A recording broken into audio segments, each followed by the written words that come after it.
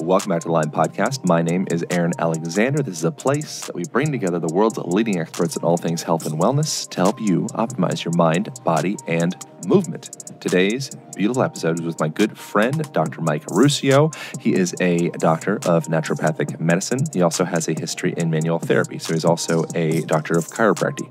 So I really enjoy getting to have conversations with him because he has a very diverse, pragmatic perspective on what the heck is going on with the health of our body. This conversation gets into all things gut health. So the gut-brain connection is the big thing. How do the microbiota, those little creepy crawly bugs that are existing in the trillions inside of our gut, impact the way that we think, the way that we feel, and how in turn does the way that we think and the way that we feel impact the constitution, the state, the health of that ecosystem that exists within us. So I am super excited to share this conversation with you guys. I hope you get a lot out of it. Per mention, Dr. Mike is a good friend, so this is a very casual conversation. And we're also getting into a whole wild, wacky breadth of different wormholes. So enjoy the ride. I hope it is supportive for the state and the function of your gut, of your mind, of your body, and of course, of your movement. Here we go. Back to the program with Dr. Mike Ruscio.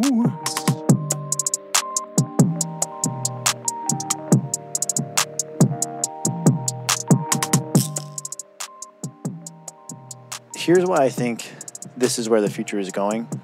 You'll be able to be more productive as voice search improves. You'll be able to be far more productive because you'll be able to be washing a dish and say, "Hey Google, can you order, another thing of toilet paper or whatever it is." Yep. And you'll just be able to take another point of interfacing with technology out of the equation. So that's why I'm trying to just go there, because that's where I see the future going, and that's when we'll be probably just having sex with robots on the internet. And, finally, it's a double-edged sword for sure. But I wonder at what point efficiency becomes a burden to our biology. Sure. It's a great question, and I've thought a lot about that, because think about all this technology that's supposed to give us more time, and people seem like they have less time.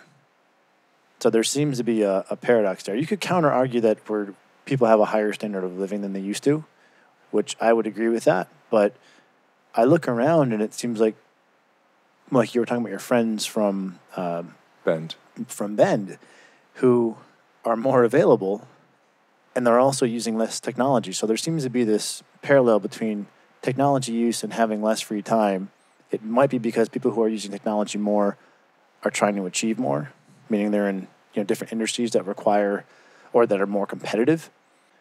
So yeah, I've thought a lot about this, and I tie myself into knots, so I'm not really sure what the optimum balance point is there. Well, I was listening to Alan Watts, who I've referenced on here, way too many times, probably getting old, but he's one of the things that I heard him mentioning recently was the Western affliction of more is you could perceive it as a mental disorder in a sense, because if that's your OS, your operating system is you're just set to more, you'll never arrive there. And so now you have this ongoing sensation of lacking, and then you're just continually spinning your wheels.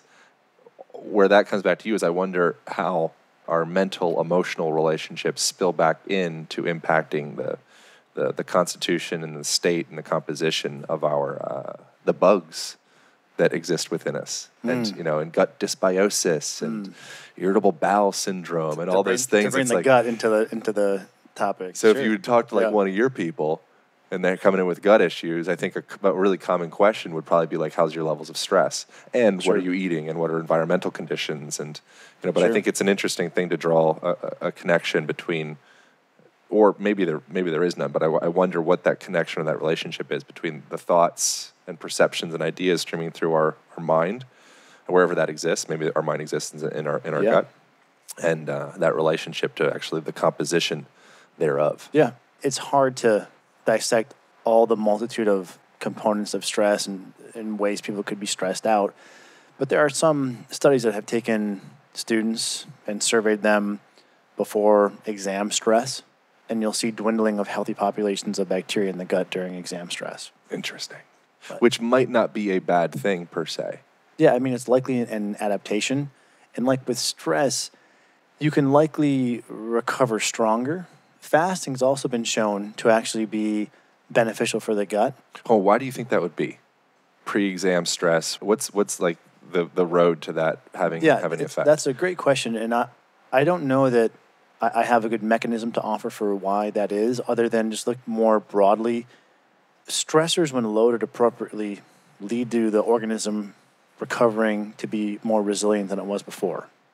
Right? You can only lift 5 pounds, so you lift 5 pounds until it hurts, and then you can start lifting 7 pounds. So there seems to be stress, I guess, is really a signal to the host that it needs to be able to handle that stress, and then it adapts to be able to handle that stress. So exam stress, I'm assuming if it's loaded the right way, and we could actually use exercise as a proxy for that. Exercise also has an impact on the gut microbiota. Too much exercise actually leads to bacterial overgrowths and symptoms. But the right application of exercise has been shown to reduce IBS symptoms. So it seems there's always that Goldilocks. I mean, within reason. I wouldn't say eating Twinkies is a good hormetic stressor. But with healthy stressors, there's that balance point. And if you can get it right, then you recover more strong than you were before.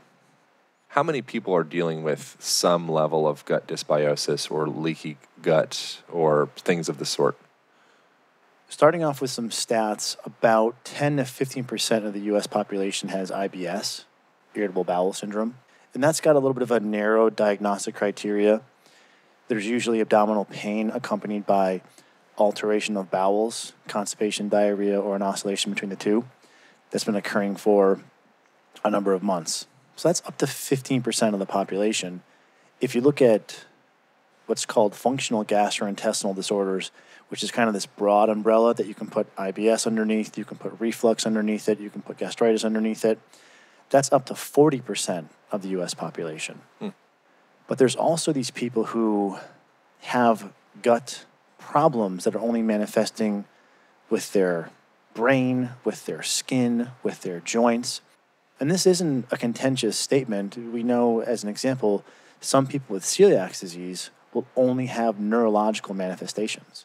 So they have a gut problem, but they're not having the reflux, the IBS. They're only having brain fog, depression, anxiety.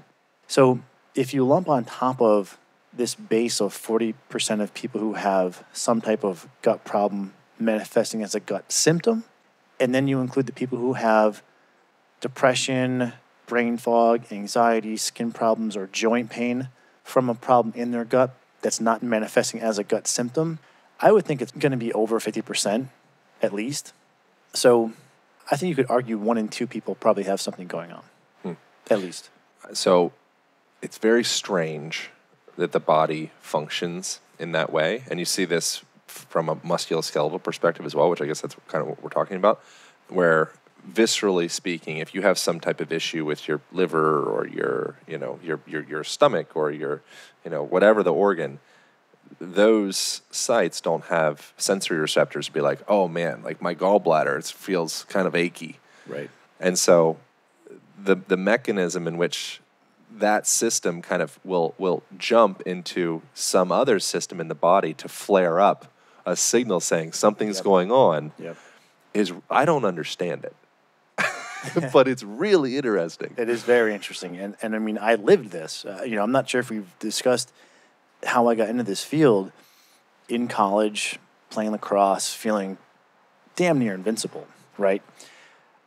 Until all of a sudden I started having crippling insomnia, depression, brain fog. And I turned around and said, like, what the heck is going on? Because I was doing all this stuff, right? I was eating slowly, praying before I ate my food. I was doing a lot of education with Paul Chek, and cool. they really harped on, connection with your food, slowing down, eating slowly, parasympathetic. So I was getting enough sleep, eating all organic, exercising. I loved what I did. I wasn't like a college student who was binge drinking 5 nights a week and then started to fall apart, right? I was doing all the stuff. And I ended up, finding out later that I had a parasite that was driving all that. And for me, this amoeba histolytica, which is definitely a pathogenic organism, wasn't causing diarrhea like it typically does. It was causing all these symptoms outside of the gut. And this is likely for a couple of reasons, but the main one is because you have the highest density of immune cells in your small intestine that you do in your entire body. So your entire body, the highest density of immune cells is in your small intestine. And when you understand that the immune system is the main instrument of producing inflammation, that's where you tie this all together. Because if the small intestine isn't healthy, all those particles are triggering the immune system. And the immune system uses inflammation to clean everything up. If you were to think of an immune cell as a cop, his gun would shoot inflammation. That's the instrument through which you're like, get out of here, we don't want you. The bullets would be inflammation. Exactly. Yeah. But the problem is that, there's casualties, right? Like what happens when there's a shootout? Sometimes people get killed who shouldn't get killed. That happens in the body as this inflammation goes systemic. Or the gun could get stuck, and all of a sudden it's automatically continuing to shoot. Yeah, and that would be more like autoimmunity. Yeah. Right? So a lot of this comes down to how the gut is so connected to the immune system and how the immune system produces inflammation. And that's how you end up with brain fog, joint pain, skin problems that are coming from the gut. So honing in on those specific conditions, joint pain for people that are doing all the myofascial releasing and foam rolling and very salient for this audience. For that, how often, and I know that that's the case with so many people where you're just spending countless hours just drilling your tissue and to no avail. Or maybe you might get like a temporary analgesic effect where it's like, okay, it feels a little bit better, but then you're right back to where you were in 3 hours or 1 day or whatever it may be. Which I've had also, Most people listening, I'm sure, have had that experience where you're like, cool, I whack it, it's temporary. Good for a little bit. Yeah, it feels good for a little bit, and then you're right back. So what percentage of the time do you think there is some level of a gut conversation there, and how do you determine whether there is or is not? And if there is, how does one approach that? Well, it's hard to say because I try to be careful about just giving. Yeah, of course. I see clinically because that's so littered with bias. Yeah. And even though in the clinic I really try to be methodical about changing one variable at a time so we can get a good read. And that's one thing I think at least the field of integrative medicine could do a better job with is, people come in and they go on an elimination diet, fish oil, curcumin, probiotics, glutathione. Do you feel better? Yeah. Well, we threw like 6 things at you. Yeah. Maybe if we slowed down, we could determine that 80% of that benefit came from the elimination diet. And so now we only need to start there. So it's hard to answer that question with an actual percentage, but there is kind of a sequence you can follow to suss that out. I would start with the things that you preach, diet and lifestyle. Make sure that you're not sitting all day and eating garbage food. Or examining the way that you sit. Yeah. Because sitting is perfectly human and healthy and natural. So nuances within that, right? But making sure that these foundational items of diet and lifestyle are where they should be. Yeah. Moving the right way, sitting the right way. And you have all those things within the realm of reasonable, and you're still having chronic joint pain, then there's a pretty good likelihood that it's coming from your gut. So what exactly in the gut is driving that could be a range of food reactivity. As an example, nightshades will cause joint pain for some people. Things like tomatoes, eggplant, and I am one of those people. And I will occasionally have this really annoying low back kind of ache, and it took me a while to figure out, man, when I have a bunch of tomatoes, the next day I always have that ache. So I just don't eat a lot of tomatoes. And this is something that's been published in the RA literature, rheumatoid arthritis, is that a nightshade elimination diet will remove what triggers this weird kind of transient joint pain for some people. So that's just one example of how something simple, finding out what few foods may trigger you and changing that could be the difference between a year and a half of you just, whack-a-moling around trying to figure out what's the structural problem and finally bullseyeing and figuring out that it was just a food intolerance. If they want to go the most cost-effective way possible, they don't just have endless amounts of income to just throw at testing, What's like the gold standard to get them started, to give them the information that they need to determine whether they do have some type of gut issue that's correlated to their joint stuff? The value of testing is appallingly overstated in the field. Mm. I spend 30% of my time in the clinic talking a patient out of a test they think they need because of all the stuff that they've read, which is oftentimes people trying to sell books or supplements or tests. So I wouldn't recommend people actually start with any testing. You can start with Elimination. An elimination diet is a really good place to start. So a paleo-like diet is a great place to start. And tracking food, do you have people write it down? I don't think people need to go to that extent. Most people will see a pretty sharp drop-off in compliance when they go into tracking specific foods or kind of punching everything into Chronometer. But just giving them the avoid these foods, focus on these foods. And that's enough to get you in the ballpark. And you only need 3 or 4 weeks there. And then you can try the nightshade bit. This is encapsulated in the autoimmune paleo diet protocol, which I'm sure you probably talked about at some point.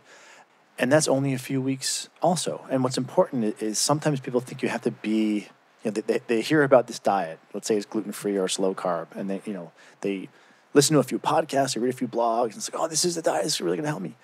And they're doing it for like 6 months, and they're barely seeing any results. And they're like, well, I know help is just around the corner. Any day now, things are going to turn around and get better. For the most part, if a diet is the right diet for an individual, you're going to see movement, improvement, not necessarily complete resolution, within the 3rd, 4th week. What's nice about that is then it allows you to say, okay, I'll do a few weeks on, let's say, regular paleo, just as a starting point. And if my joint pain's still there, I can try going further to the autoimmune paleo protocol. And that's a good kind of 1-2. The other thing that's worth trying, knowing that most people listening to this are probably healthy eaters, would be low FODMAP. FODMAPs are these compounds in foods that are rich in prebiotics, which feed bacteria. And this is stereotyped as being good, like feed your gut bugs, that's good. But it's not always good. And for some people, it actually takes a syndrome of imbalance or overgrowth and just pours gas on that fire. And you can fairly easily look up a low FODMAP list, which essentially takes fruits and vegetables and breaks them out to, here's the high FODMAP foods, try to scale back in those a little bit. And here's the low FODMAP foods, try to steer more into those. Yeah, FODMAP. Yeah. And same thing there. 3-4 weeks on that, you should be getting a clear signal that it's helping. Again, not everything will be resolved in that 3 to 4 week period, but you'll at least have a signal of this is helping, yes or no. And then if it is, ride that out until you feel like you plateau. And that's a great place to start from the perspective of figuring out what foods will work well for your gut. And people could just look up FODMAP foods. Yeah, they can look up my name and FODMAP. And the reason I don't mean to be just promoting me there, but no, you're here. What confuses some people when they look up FODMAP is they go, oh my God, there's 4 different FODMAP diets and none of them match. And that's because you'll have some people from the paleo community who take the core FODMAP diet and they throw out the foods that are not paleo compliant and they don't disclose that. Mm. So we made a paleo low FODMAP diet, a standard low FODMAP diet, and a vegetarian low FODMAP diet so people can kind of navigate them without all the confusion. The standard would be the broadest. The paleo low FODMAP would be the low FODMAP plus some paleo restrictions. And then the vegetarian obviously would be so if a person does, they really like broccoli or cauliflower or whatever the things they like that's off the FODMAP list, is there something that they could do? Could they steam it, or could they do ferment it or something where all of a sudden it comes back into the okay zone? Yeah. So there's kind of 2 ways of thinking about this. One would be a short-term decrease of consumption so that you can rebalance, and then people can typically tolerate a lot more FODMAPs once they've got through that rebalancing phase. It's almost like saying, if you injured your ankle and you can't sprint today and you're doing this, kind of a ballistic movement avoidance now, it doesn't mean you can never sprint again. It's just like a temporary rehab, and then you'll be back on the field. So one is just keeping in mind you'll be able to get back to some degree of consumption. And to your point, which is an excellent one, things like steaming, sautéing, cooking, fermenting will help many people be able to better digest fruits and vegetables. To some extent, FODMAP, it's because it's not always the FODMAP content specifically. For some people, just the roughage bothers them. And this is something that was really brought forward by some of Elaine Goschel's work with the SCD diet. But the long short of it is a raw piece of broccoli is much harder to digest than something that's really well steamed or sauteed or whatever. Yeah. What is the SCD diet? That's the specific carbohydrate diet, which is also a good diet. After using all these different diets for several years in the clinic, I've kind of settled in at the first kind of fork in the road would be paleo or low FODMAP, and have people kind of try either direction. Yeah. And then from there, autoimmune paleo. And if people aren't getting benefit after that, then I'm thinking there's some type of dysbiosis or overgrowth in the gut, and now we come in with things like probiotics or other supports, because that's really likely the issue at that point. It's important not to try to kind of force a dietary solution for too long, because then people end up on these crazy, well, I'm low carb, I'm low histamine, I'm low FODMAP, I'm AIP, I'm low salicylate, and I'm low oxalate. And it's like, geez, that diet is ridiculous. And if you get down into that level, usually there's something else going on in the gut. Sometimes I wonder, has it been, I don't know if empirically confirmed is if that's the appropriate language or if that's too pretentious, but my basic dietary suggestion for myself, if there was an Align diet, nutrition diet, whatever, it would essentially be like an exclusion diet of what I deem to be bullshit, which we probably fall into similar camps of what is and is not bullshit. So it'd be hydrogenated oils and artificial food coloring and generally speaking, most of the things on the back of some processed cereal box, you're just what is that? Would probably be that's probably just in the bullshit category. 100%. And if it doesn't have, I apologize for vegans or vegetarians, but if it doesn't have a face and it didn't come from a really healthy, vibrant background, it doesn't have I'm more interested in the sourcing and the origin of food, whether it's a vegetable or a fruit or an animal or whatever it is. But it doesn't have a face, which is weird to say. I don't really actually like saying that, but or it didn't actually grow out of the ground. Sure. Then it's very likely, a little dubious in the Align nutritional code. But I wonder how much of that is just fits my kind of perfect model echo chamber story, and how, and my own, just my bias from everyone kind of saying the same thing. No, there is data to support that.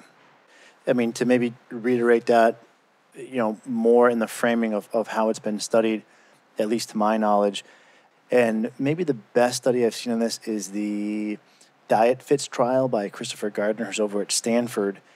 And what he wanted to do was pit a lower and a higher carb diet against one another. But what had happened in some of the prior research is the higher carb diets, they were kind of like these crappy carbs, and they didn't make enough delineation. And I think one of the things Gardner had learned through some of the excellent research he's done over the years is if you don't give people on a higher carb diet some confines, they drift into the kind of food that you're describing, which is processed food. Yeah. And so when they controlled for food quality, which is really, I think, the essence of what you're saying, when it's good quality food, they found that the difference between diets came down to almost nothing.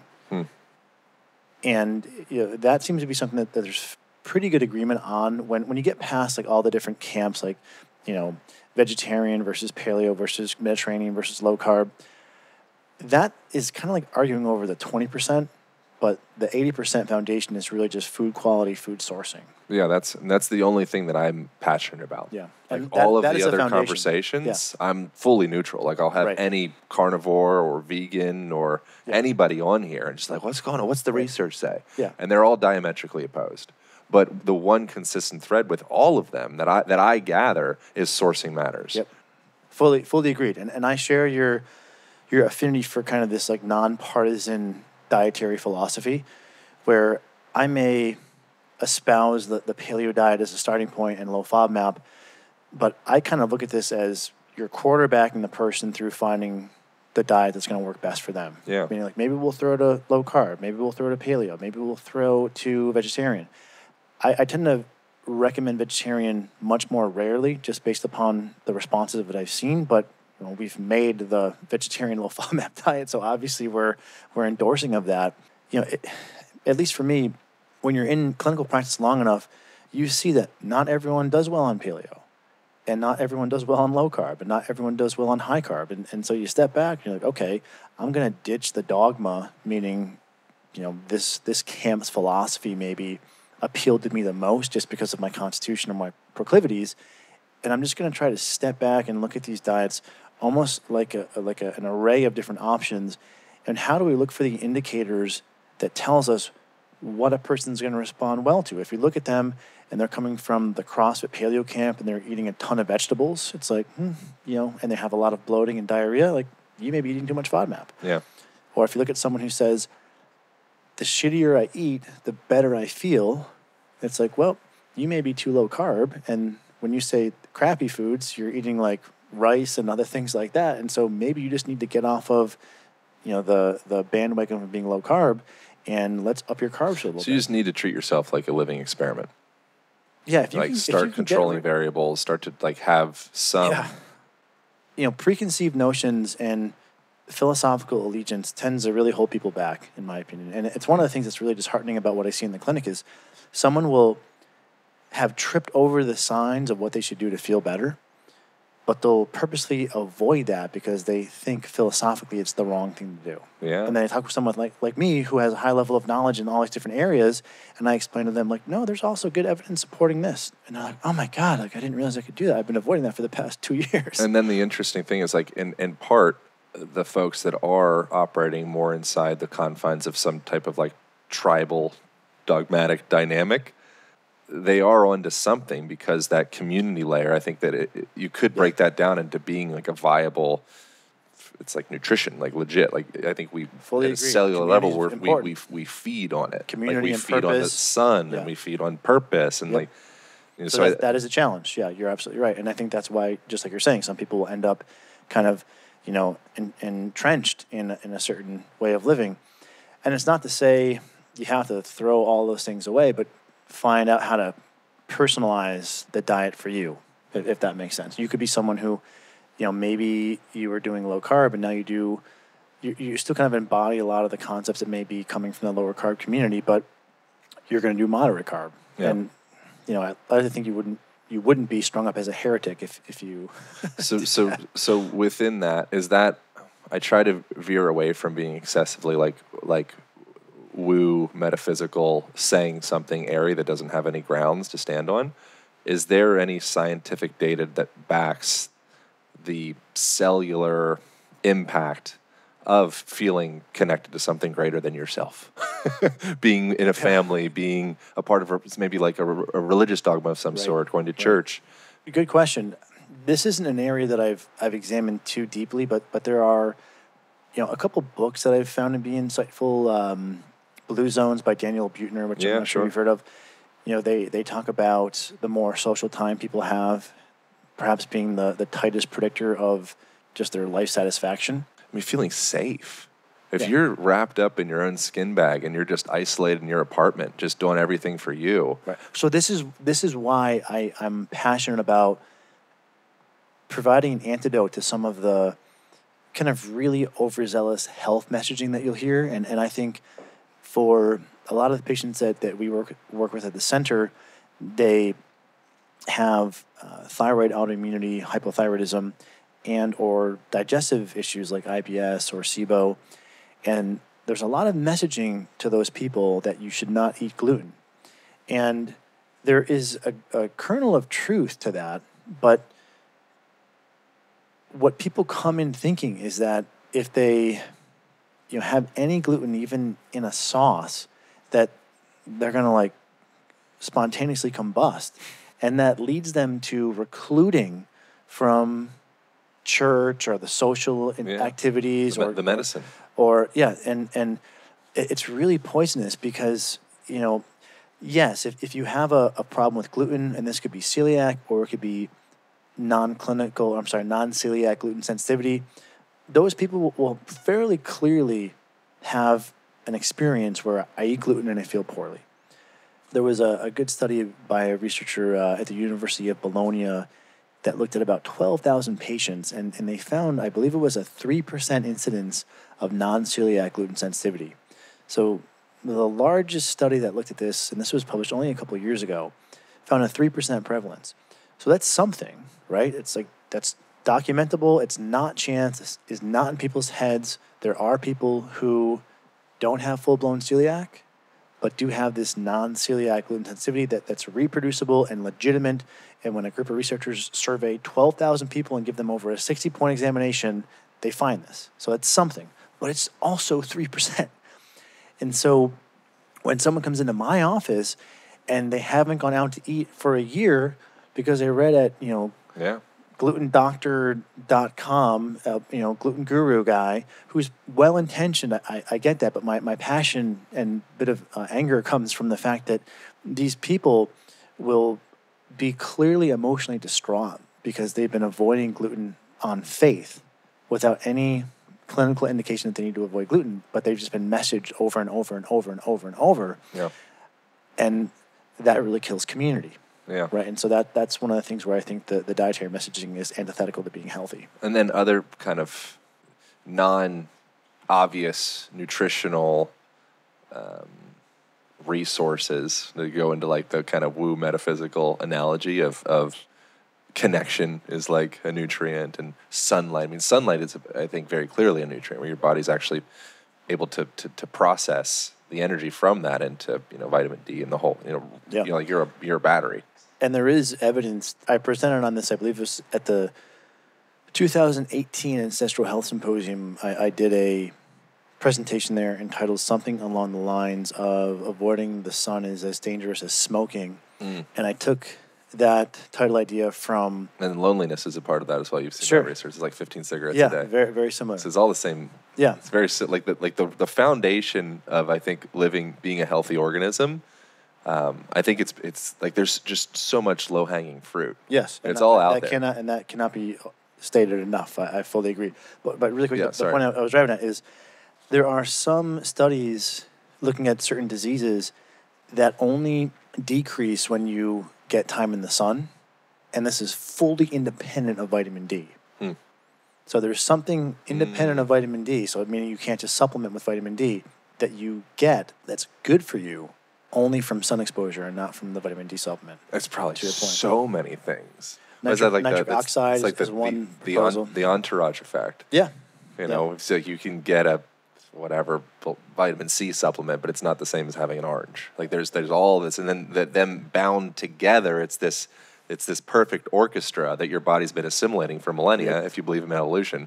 And then we're extracting that in the last 10, 20, 50 years, just expecting for it to be the same thing because it's written on the bottle. Yep. But that's like crazy to think that it just works that way. Yeah. And that reductionism is helpful, but you can't use that model to explain everything. Everything. Right? Yeah. And it's also that evolutionary mismatch if you look at where we evolved from. And this is why I like so much of the messaging coming from the paleo community, because they're harping on all these same things. Yeah. Connection, time in the sun, unprocessed food, exercise, circadian rhythms, right? Sleep patterns that are correspondent with sun cycles, kind of to your point. Yeah. What's your perception of people that are kind of have bought the idea, whether it's correct or incorrect? I'm kind of neutral. Well, I have my own personal opinion, but for other people, but that they're essentially been sold the idea that it's wise to be afraid of the sun in a way. So if you're going to be out there, you got to watch out because the sunspots, the skin cancer, and if you're going to go outside of that door and it's not like between the hours of 6 a.m. to 7:30, you got to get your sunblock on. Yeah. Is that right? Well, there's many controversial topics in healthcare that you can't say it's right or wrong, but what ends up happening is there's some data points kind of in the middle that are oftentimes misconstrued. So with the sun, and I don't want to speak too far outside of my area of specialty, but I did spend quite a bit of time really sifting through the evidence here, not really caring. I do have a bias that my framework is that the sun is healthy for you, but I'm always willing to confront a bias if there's evidence that contradicts what I think going into a research project. And in this case, yes, there are data that show that amount of sunburns directly correlates with skin cancer. So that's where one camp will pull from, and they'll kind of cherry pick only that data. But to the credit of Michael Hollick and some of the people in his group, Michael Hollick is the guy who literally discovered vitamin D. What many of these studies are showing, when you look a little bit further, is there's also an increased risk for cancers, including skin cancers, with sun avoidance. Exactly. So routine exposure to the sun, not like the Jersey Shore, because like people always want to argue from the extremes, which is, well, no sun at all, or other people will make the argument, well, you need sun, and they'll point to people who go to tanning beds and get a ton of sun exposure. But that's not what I think you and I would advocate for either. It would be you get in the sun maybe 5 to 20 minutes on most days with your skin exposed. And that does show an ability to decrease skin cancers. There is a skewing with skin type, meaning those with lighter skin are more prone to burn. Yeah. But it comes back to, as long as you're not burning, and if you kind of learn your skin type and you're getting constant exposure to the sun, meaning a few times per week, it's pretty clear that that's been shown to decrease the incidence of most skin cancers. There's one or two wrinkles in that statement, but it nets out to a pretty defensible position. And so I wonder, the reason I'm asking you all this stuff that's kind of going, it seems disparate from the gut conversation, but I wonder how that does come back to a person that, say, is suffering from joint pain or bloating or something of the sort. Could a little bit of Shinrin Yoku, nature bathing, like getting out and about and being exposed to some plants and petting a puppy and getting some sunlight on your eyeballs, and will that trickle back into the constitution of your insides? There have been a few studies that have looked at vitamin D supplementation having what we think is a beneficial impact on the gut microbiota. The reason why I say we think is because we're still pretty early in our understanding, and when people model out the 1,000 some odd bacteria you find in the stool and the ratios of all of them, we're still trying to figure out what exactly, should those 1,000 some odd bacteria look like in terms of absolute and relative abundance. Mm-hmm. But, that being said, there are a couple of studies that have found vitamin D supplementation improves the health of the gut microbiota. Vitamin D and time in the sun have been shown to decrease autoimmunity, which partially comes from the gut and from the immune system. So I think it's, totally a defensible statement to say, if you're not feeling well, whatever the symptom is, joint pain, depression, start in this foundational layer of diet and lifestyle. And that's oftentimes kind of glossed over. But, that's where you really want to make sure you're nailing things. And maybe to throw in one kind of oddball topic here, I'm growing increasingly concerned that there's a epidemic of people who have undiagnosed either sleep apnea or upper airway resistance syndrome, which is essentially the airways a bit collapsible, and at nighttime you're having this kind of lack of oxygen. So for the entire night, you're just a little bit stressed out. And if anything interferes with your sleep quality, coming back to the foundational layer, that is a massively important foundational layer. Think of it this way. I'm sure you've had a night or two that you've gone to bed at 2 a.m. or 3 a.m., and I'm assuming you feel it the next day, just like I do. Imagine if every night, even though you were going to bed at 11, you were getting the kind of sleep as if you went to bed at 3. Sure. That's what could be happening. And when you also look at this in the framing of 20 to 40% of people snore, and that's a huge red flag. And if people have had braces, that also throws up a big red flag. It makes me, and this is something that we're really looking into at the clinic right now. I was actually just diagnosed with mild obstructive sleep apnea via a home sleep test. And I'm excited about the prospect of this because I think this is one really huge piece of low-hanging fruit that if I optimize for, I might have even better energy, performance, cognition. And the way you treat this, it's not just CPAP, or this is one thing I think conventional medicine is doing really poorly. Myofunctional therapists, which I'm not sure if you essentially exercises for your tongue and for your lips and for your throat can tone those muscles so that at nighttime when everything relaxes, you don't have that partial occlusion of the airway and this low oxygen level and therefore higher heart rate for the entire night. And that's a big piece. So I'm just mentioning that because it's something that as I've been looking for it, I'm kind of getting shocked at how common, at least my initial suspicion is that it's going to be. Yeah. What's that called? Oming. There's a word you press the tongue. Hearing? Yeah. You press the tongue up through the roof of your mouth. You do that exercise throughout the day. And it's supposed to make you look. It's supposed to make you look more change attractive. Your jaw structure and the whole thing. Yeah. And that's what's nice about. What is it called? Urine? I think it's mirroring. Mirroring? Yeah. It's just the name of the guy that came up with it. Yep. Yeah. And are you doing any of that stuff? So I'm going to be meeting with someone. I believe it's next week. A myofunctional therapist to have an evaluation. I had a whole series of scans, and essentially what they found in my case was due to having braces, my teeth got pulled back a little bit. That's crowded my tongue, and so at night especially, my tongue doesn't have enough room, so it tends to just kind of slough into my throat. And I think this is something that affects a lot of people. So part of what I'll be doing is getting this device. It's called the HomeoBlock. It was made by Ted Belfour. Yep. That's going to help expand some of those restrictions, and then I'll pair that with some myofunctional work to tone the muscles in the throat, the palate, and the tongue. And coming back to sleep, the one thing that improved my health the most, outside of just getting rid of a gut parasite, which is a pretty big box to check, was just my sleep hygiene. Yeah. I mean, going to bed at 10:30 as compared to 12:30, not exercising too late at night, not eating too late at night. Those, just when you want to talk about the next day, feeling like I have focus all day, that I'm sharp, not feeling like I need that, midday espresso or whatever it is, it's sleep. I mean, it's a huge, huge lever to pull on.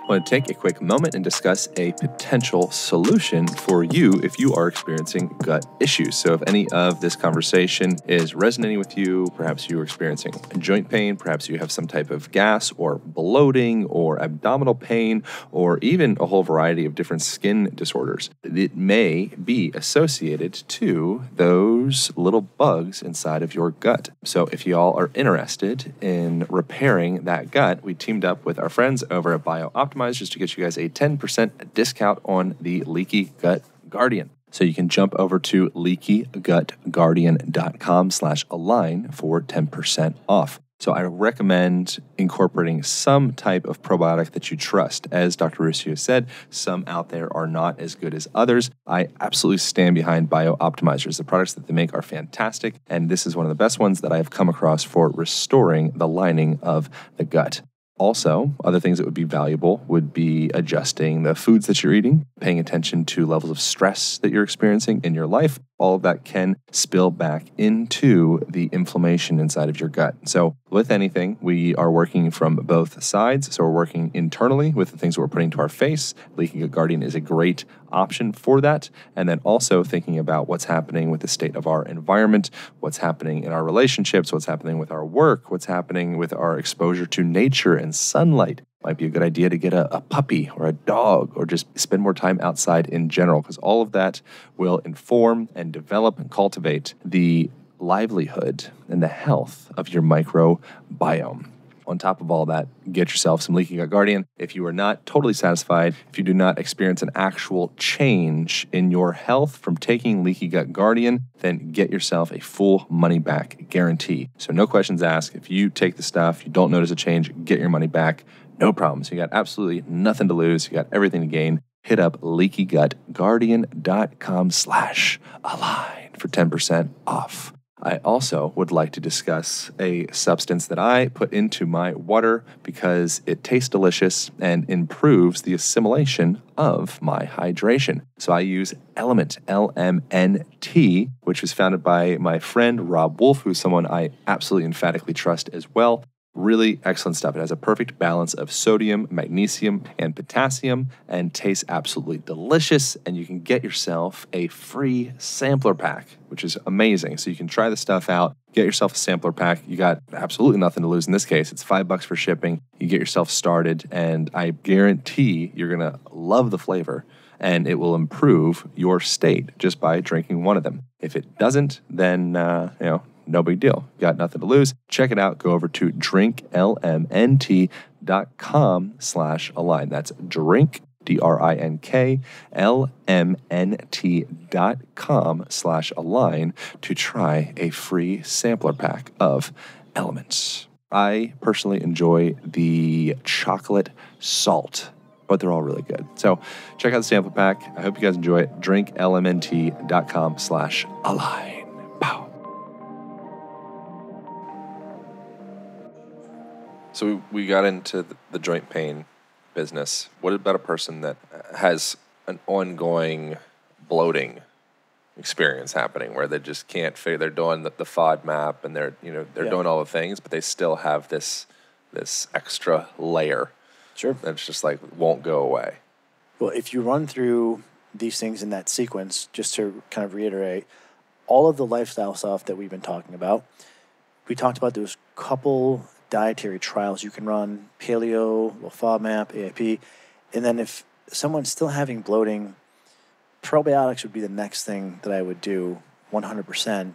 And with probiotics, there's a lot of confusion about probiotics, and I think this confusion emanates from the fact that a lot of the education about probiotics is coming from companies that make probiotics. And so there's kind of this incentive to have something that's new, unique, and novel. And that's not a bad thing. I'm not saying that, companies marketing their product is a bad thing, but what's challenging is when a company is looking for, well, what's good about our product? And then their competition is looking for, well, what's good about our product? Yeah. What you end up having is all these claims, and you start reading, and it's like, well, geez, there's a bunch of probiotics out here. What do I use? There's also some thinking with probiotics. I mean, we could do a whole podcast on this, but there's also some thinking that you need a certain probiotic species or strain for a certain condition. And there is 90% of agreement in the data that that's not the case. And I've checked this from the level of the species, meaning Lactobacillus acidophilus, all the way down to the strain designation. We've taken the research and the findings and we put them in data tables so we can do a really easy side-by-side comparison. There's not this probiotics are like drugs, so you have to use a certain species to get a certain effect. Like this is the one for constipation, that's the one for depression. But when you kind of zoom way out and you look at the literature, there's these different categorical types of probiotics.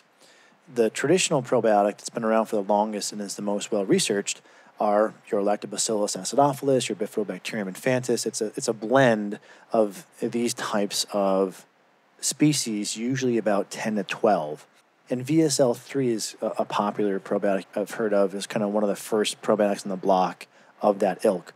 But there's also a healthy fungus, Saccharomyces boulardii, and there's a number of trials on this. And the newer kid on the block, and a lot of people in the paleo community like this probiotic or this probiotic type, is your soil-based or your spore-forming, so various bacillus species. Has this come on your radar at all?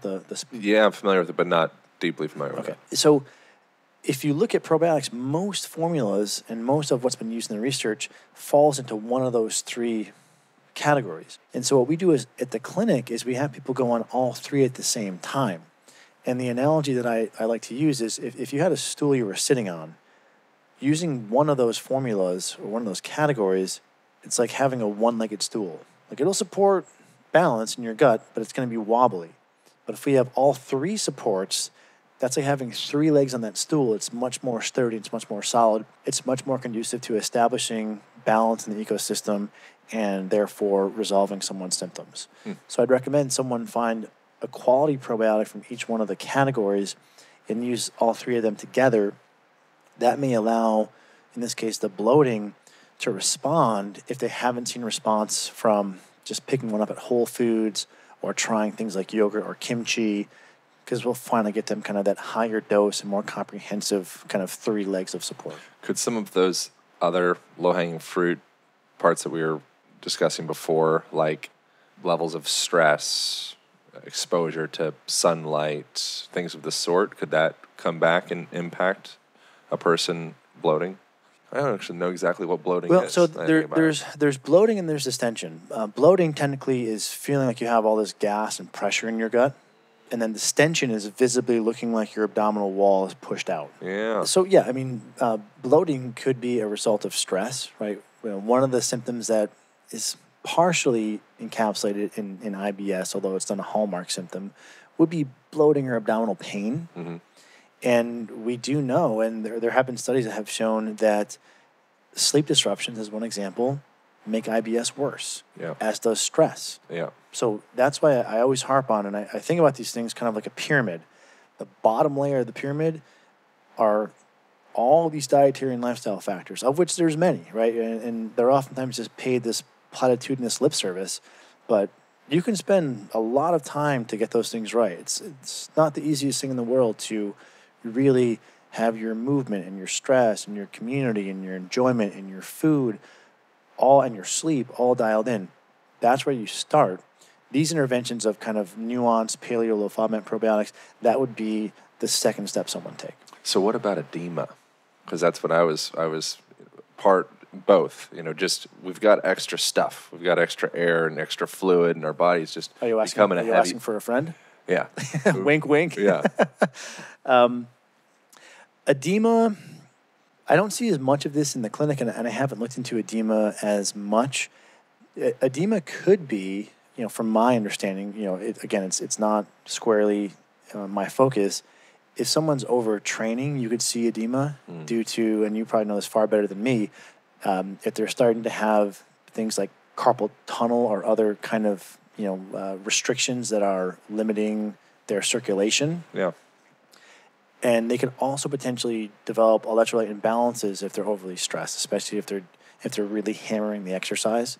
And could exercise take on many forms? Like exercise might not necessarily just like I'm CrossFitting. Could exercise be maybe, I don't know, you're a chess player and your mind is going all the time, or you're stressed about work, or you're always on. Like your CNS is just always on. There's a lion in the room all the time. Could that almost be a similar conversation? I don't know. I honestly don't know if stress can cause edema. I do know that overreaching or exercising, just beating yourself up too hard, can cause edema because there's slightly different mechanisms where you're going to have different hormonal skewing when you have exercise stress. You're going to sweat more.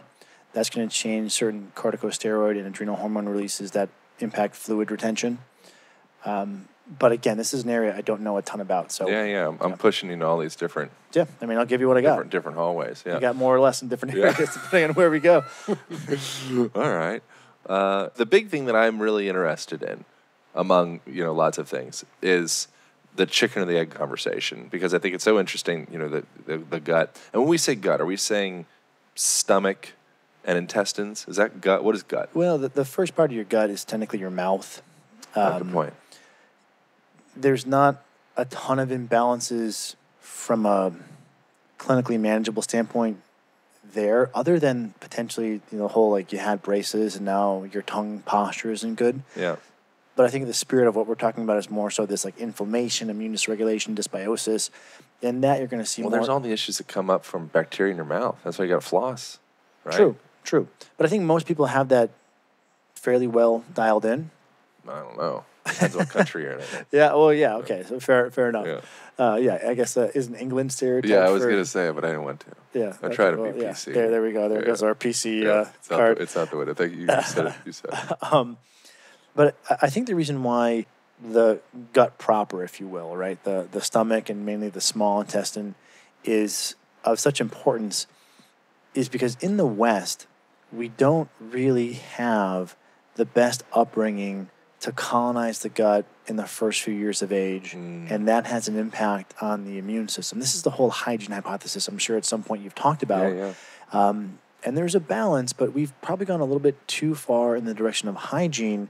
And what's interesting is it's in large part the colonization of the gut that occurs in those first few years of life And that then attunes the immune system. Are you going all the way back to like vaginal fluid and C-section stuff? So you have one of your first inoculations when you go through the vaginal canal. There are studies that have found that mothers and children who live on farms end up having less allergy, and it even breaks down for a number of farm animals in contact with, has a progressive benefit for reducing things like allergy and atopic dermatitis later in life. So the reason why I think there's this second step, which is after diet and lifestyle, that's the foundation. There are people who have those things where they should be. I mean, generally speaking, no one's going to be perfect, but like pass, fail. Like, are you doing stuff well enough? Yes. Are you still having joint pain, depression, brain fog, insomnia? Yes. Then the next thing I'd recommend people look at is their gut, because it's a fairly common causative factor and it eludes some people. They end up chasing down, well, it's adrenal fatigue or it's hormonal imbalances. And it can be, but from a probability perspective, it's much more common that it's a problem in the gut. So yes, to your question, gut issues can be caused by problems with diet and lifestyle, but I'm assuming that people are going to do those things first, and then once they have a pass in that area, if they're still suffering, the one take home I'd want people to have is look to your gut health, because it's so disconcerting when I see people who have gone and they've chased down all these red herrings. I thought it was a thyroid conversion issue. I thought it was mold in my home. I thought it was oxalates. I thought it was adrenals.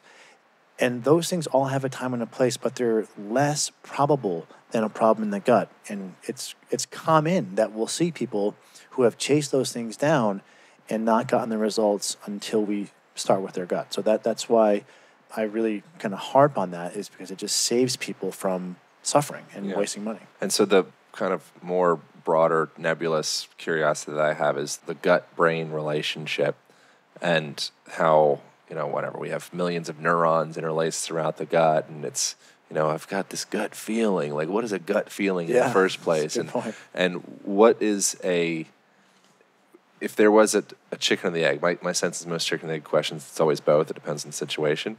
But do our thoughts, feelings, identity, structure, sensation of scarcity or fear or sensation of feeling safe, connected to something bigger than ourselves, family, God, like whatever, does that come back and inform? This is the same question I asked in the beginning, but I just want to we wrap up on that.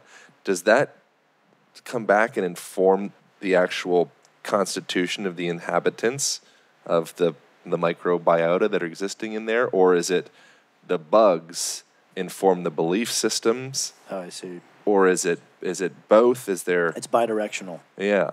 It's That's so crazy. Yeah. It's definitely bidirectional. But if you think about it, we're living in this symbiotic relationship, right? So like if I was the brain and you were the gut and we were roommates, we got to get along, right?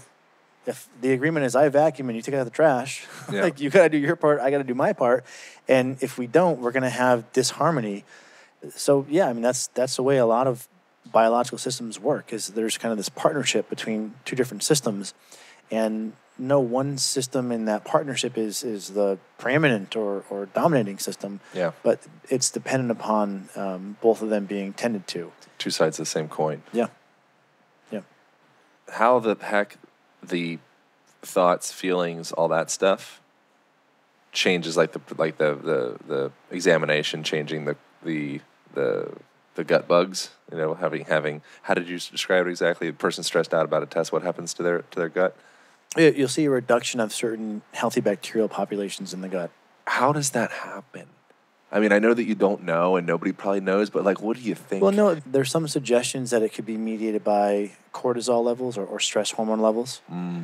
And also to some part circulation. And this might be why people who exercise too much also end up having problems in the gut, is because exercise will take circulation away from the gut on the one hand, but exercise is also a little bit immunosuppressive.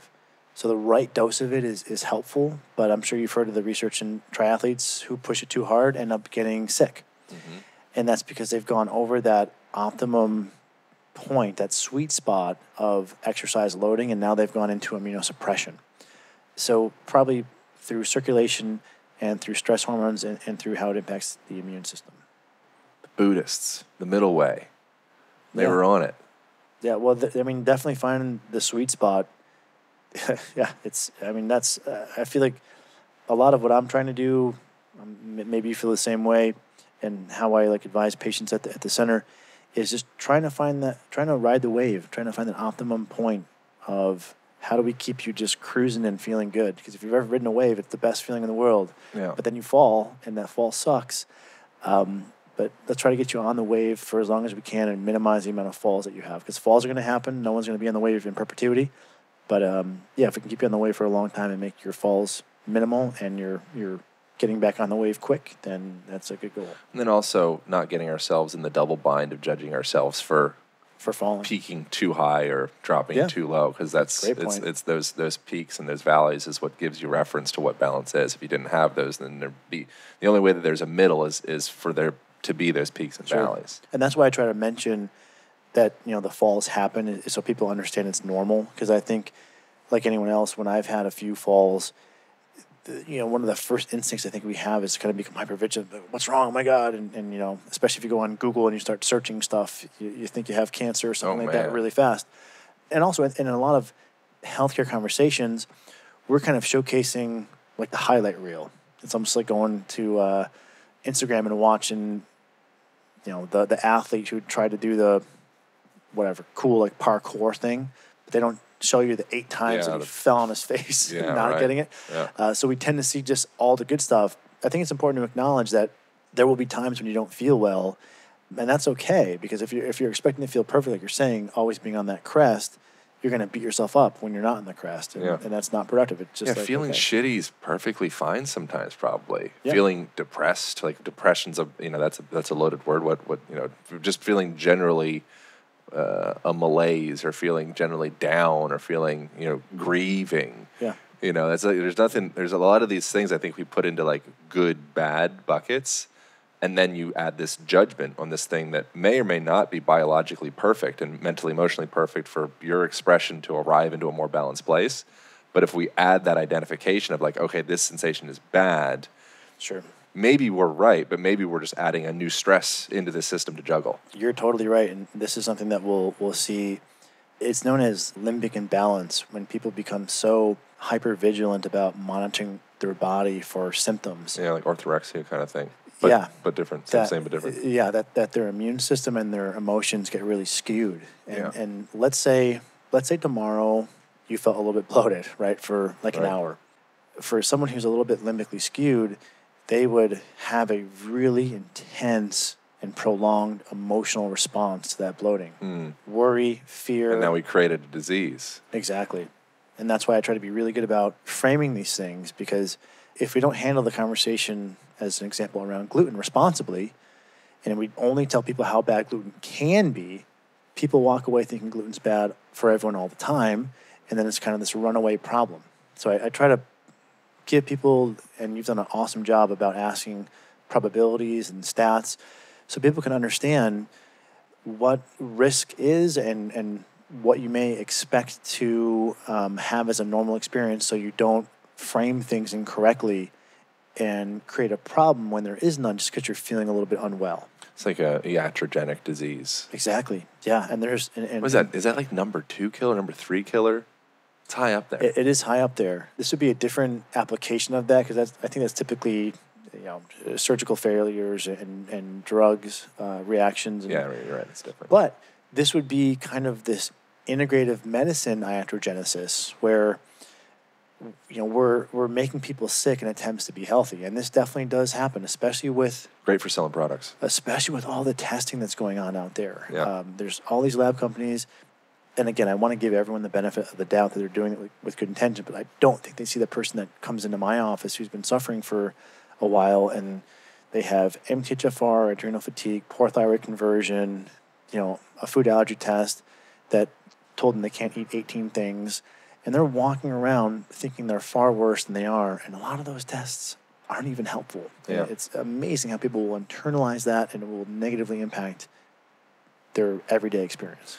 More Watts stuff. Starting Watts, we finished with Watts. Yeah. One of the things he, borrowing just another bit from him, is talking about This might have been somebody else actually, but anyways, the idea is if I'm a therapist or I'm a doctor or I'm whatever, then by default I need you to be a patient. Because if you're not a patient, then I'm not a doctor. Don't make people patients that don't need to be patients. Right. That's well said. You know, and so at what point are we just a bunch of, human beings? And that's why I honestly, I'm so glad you said that, because I try to go the opposite way in the clinic. Disclosing to people that they're oftentimes not as screwed up as they think they are. Yeah. And I might have a lot to learn from you as the patient, in quotations. Maybe this appointment is more about you teaching me. Yeah. Well, a big part of being a good clinician is just listening to the individual's body. Yeah. There's so much that you get from empiricism in terms of, what did you do? How did you feel? Gluten is a great example of that. And most diets, you have to have the person experiment and read their biofeedback to know if that is or isn't a good idea. So it's an excellent point that you have to listen. Someone said this. I don't recall who it probably is. Watts. But yeah, probably Watts, who said, listen to your patients. They will give you the answer. And I think there's a lot to that. Right. 100%. And it might not be in their words per se. Yeah. Sometimes it's just how they answer a question. Yeah. How is your bloating? And they talk for 18 minutes. It's you're thinking about bloating too much. Great. Or how much you wrapped up in your story. Like how much are you feeling and how much are you just regurgitating story from some other clinician? Yeah. And that we do a lot of kind of reprogramming on that. Like I said earlier, probably 30% of the time, sadly, we're talking someone out of a problem I think they have. Mm-hmm. And then who are you without your problem? Yeah. Yeah. If you've identified with that for 25 years, imagine who you'd be without that. That might be terrifying. Yeah. And that's a much harder ball of yarn to unravel, but that is where things like limbic retraining, I think, can be really helpful for these people. Yeah. But there's a lot of work to do. In some ways, I think it almost feels safer to come back on to the statistics and the drugs that we can put into a bottle and all that, because it's very materialistic, linear, like, boom, here's the solution. It's like, But then when you get into those bigger, broader conversations and the ball of yarn starts kind of spooling out, it's like, whoa, what are we dealing with here?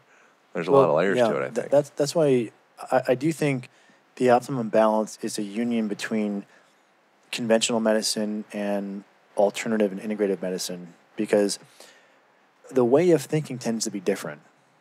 Integrative and alternative medicine is much more kind of cross systems and looking at all these various domains. Yeah. And conventional medicine wants to drill deeper down. I mean, for the most part, I'm painting with a little bit of a broad brush here, but they're trying to reduce things down to components so they can say, well, if you have this family history finding and you're this old and you have these symptoms, you have this percentage chance of colorectal cancer, and we know screening at this frequency reduces your risk of late diagnosis by 70%. Yeah. So that's a whole discipline in of itself, and that's great, and we want that. But that's going to use up so much bandwidth that could the chronic bloating be from the fact that you're eating a ton of FODMAPs and sitting all day?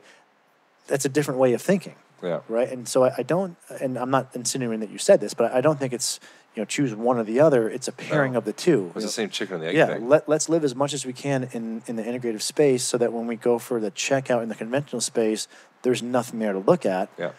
But don't throw any one out, because both together are probably the best path forward. Yeah.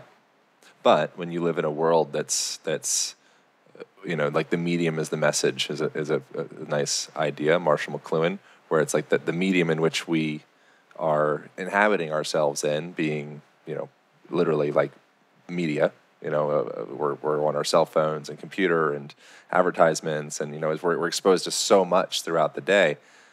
I think that informs the way that we process ourselves and process thoughts and ideas, and the echo chambers that we exist in, and the polarizations of, our camp, that camp, we're right, they're wrong, all that.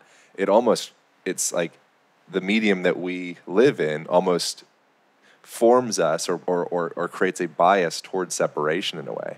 You know what I'm saying? I think I'm kind of getting out there a little bit, but separation from one another, separation from like camp just dualism medicine. in general. Yeah. So as opposed to being able to lean on both sides, saying, "Oh man, I think those vegans, they're onto something. And I think those paleo and the carnivore, I think they're onto something. Oh, sure. Similar sure. thing from like a metaphysical perspective. Oh, the talk therapist, I think they're onto something. Oh, the functional medicine person that's really deep in the reason, I think they're onto something. As opposed to being like, oh, it's just this side, it's just this side. Oh, it's all in your head. It's like, well, yes, and it's also maybe some probiotics. It's a very interesting kind of, I guess it's almost like an ontological question of where belief systems come from. But you're right, and you will see some people who they really have a hard time thinking outside of their camp. And I'm sure you'll see people. Someone may have given like a great lecture at Stanford, let's say, some professor or something, and someone will have a snide remark, big pharma's funding all this, and it's like, well, just take it easy.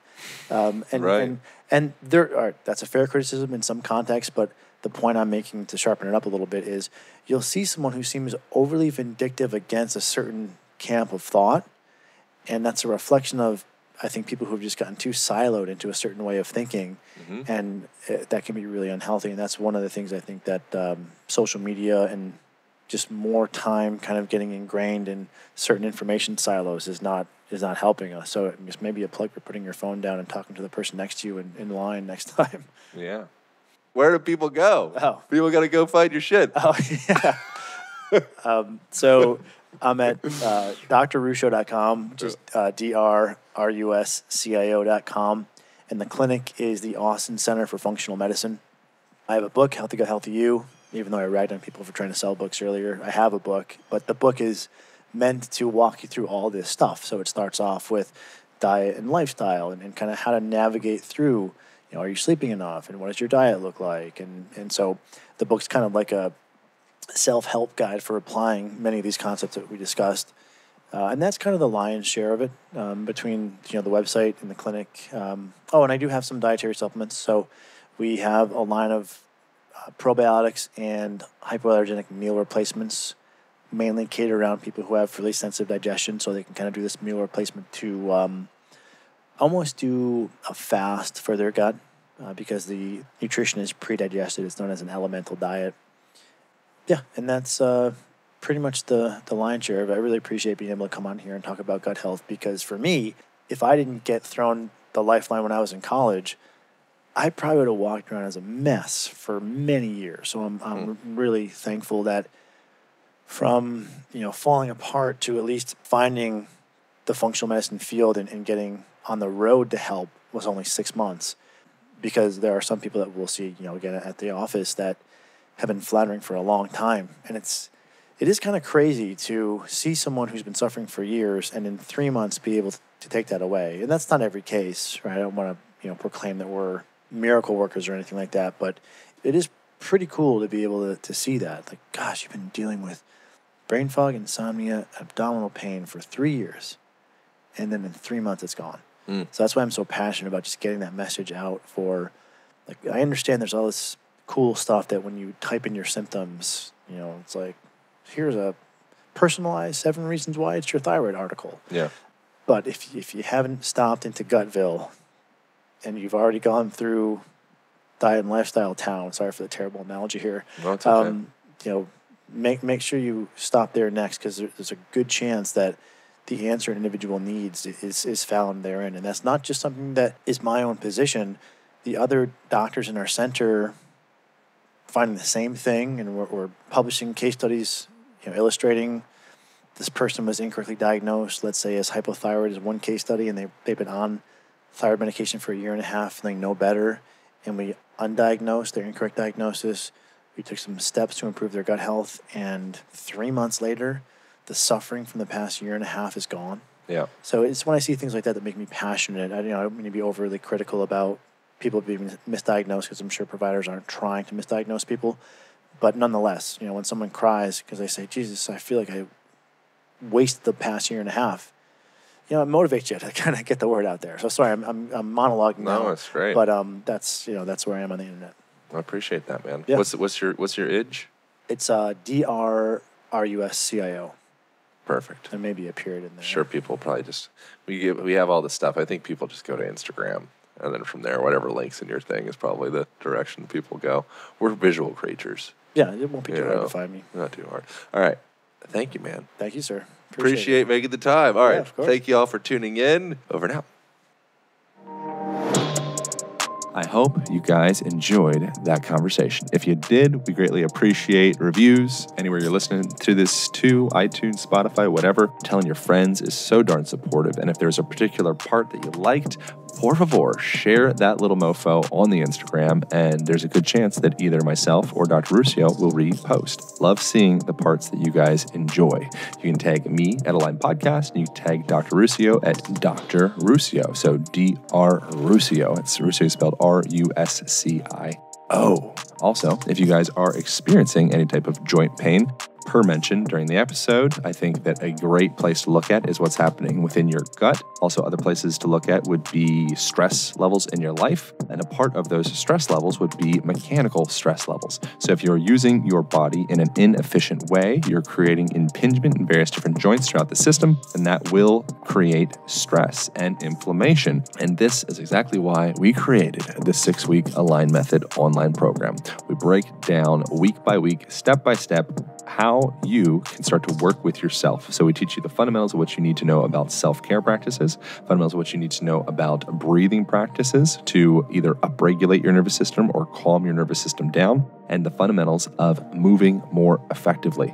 So in your daily life, every moment is an opportunity to become stronger, more flexible, more confident, and cultivate your own longevity. Our bodies are not built to break down. We were just never taught how to move in such a way that is restorative in our daily life. We also include various different yoga flows and movement flows in there as well. So a lot of times people ask me questions about how to integrate more creativity and dynamic movement into their workouts. They kind of get stuck doing the same old routine. We incorporate some creative ideas in there for you also. So check that out over at alignpodcast.com/courses. And once again, like everything else, if you're not totally satisfied with your experience, if you do not get what you wanted out of that program, we too offer you a 100% money back guarantee. So if you are not totally, completely satisfied with the program, it does not change your life, then hit us up. No questions asked. We got your back. And I hope you guys enjoy that. So go over to alignpodcast.com/courses to start improving the way that you think, feel, and move.